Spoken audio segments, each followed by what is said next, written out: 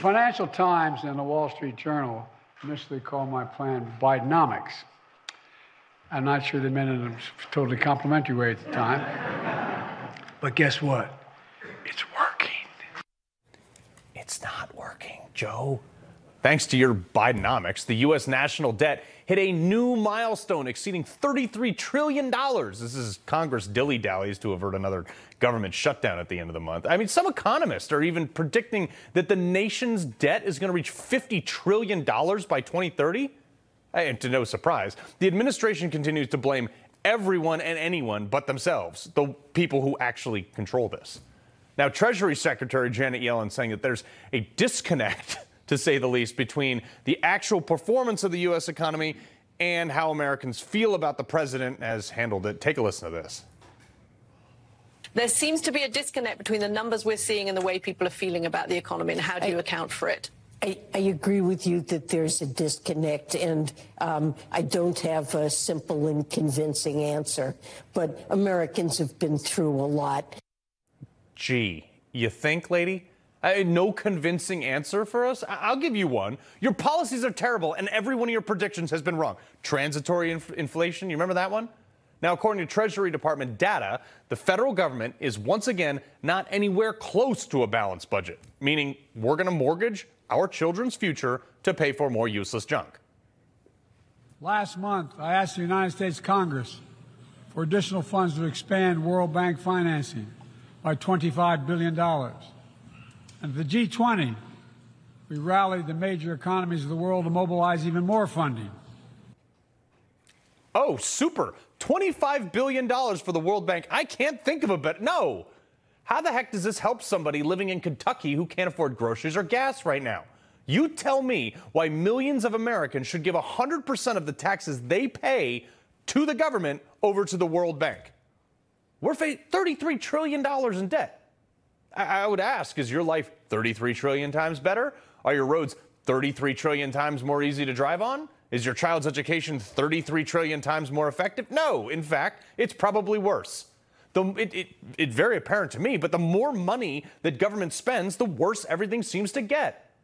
There are very few people in this country that beg for more government, but nearly everyone begs for less regulation. So no more borrowing and no more spending on stupid stuff. Joining me now to discuss is someone I believe agrees with me, Kentucky Senator Rand Paul. Honor to have you on, Senator. Thanks for having me. You know, if the goal of Bidenomics is bankruptcy, I'd say it's a wonderful success. You know, if they want to bankrupt the country and that's the goal, they're doing a great job. But it is literally out of control. The last 3 months, we added $1 trillion in debt in 3 months. So it literally is out of control. And really, both parties haven't woken up to the nightmare. I mean, really, both parties have their head in the sand and are unwilling to look at entitlement spending, which is 2/3 of the spending, driving the debt. Military also has to be looked at, and so does the welfare. Everything has to be looked at if you want to try to balance your budget. Right. Well, Senator, you're one of the few who actually uses rationale and like actual economics to base your policies on, which we appreciate. The issue is none of them want to touch entitlement spending, like you just mentioned, because it's political suicide. But eventually, that stuff's all just going to evaporate, run out, or be drastically cut automatically because it'll be out of money. At what point do both parties realize, okay, guys, maybe we have to not spend, I don't know, $1.7 trillion on F-35s that crash? You know, I think they're mistaken. Most politicians are mistaken that you can't talk about entitlement reform. I've run 3 statewide elections, and I said from the very beginning that Medicare and Social Security were going bankrupt, and that the only way to save them was actually to gradually raise the age at which we start them. We did it for Social Security back in the 80s. We raised the age from 65 to 67, and once the initial debate was done, there really wasn't a lot of public pushback. People just recognized it had to be done. I think it has to be done again. I think ultimately Social Security is going to have to go from 67 to 70. You do it a couple of months a year, and it takes about 10 or 15 years to actually get to 70, but it helps to balance the books. Right now, we spend more on Social Security, more on Medicare than what comes in, and this chronic imbalance is really what drives the deficit. Yeah, that's shocking. Well, President Trump recently said that he would back a government shutdown if House conservatives aren't able to secure the appropriate deal to slash the spending. Listen to this. We have $35 trillion in debt. We have to save our country. So you would shut down the government? You'd support that?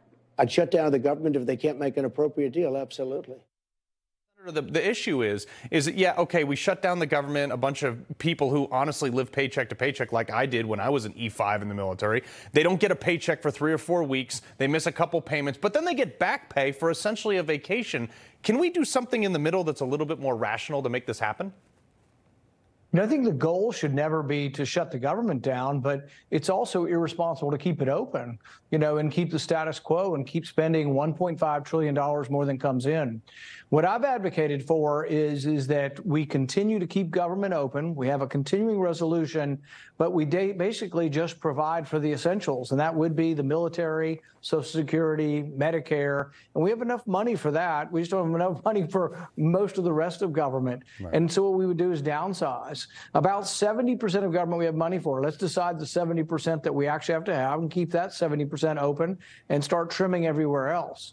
If you did it to my druthers, though, I would actually put forward a plan, I have for several years now, to cut 5% of spending across the board. You do it over a 5-year period, and you balance your budget. Everybody gets a little bit.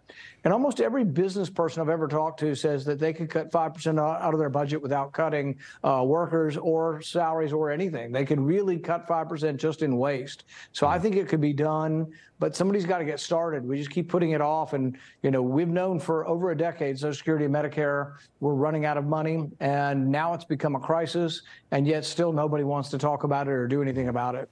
We're still giving $12 million to gender study programs in Pakistan. So, Senator Rand Paul, you're a breath of fresh air, sir. We appreciate you coming on.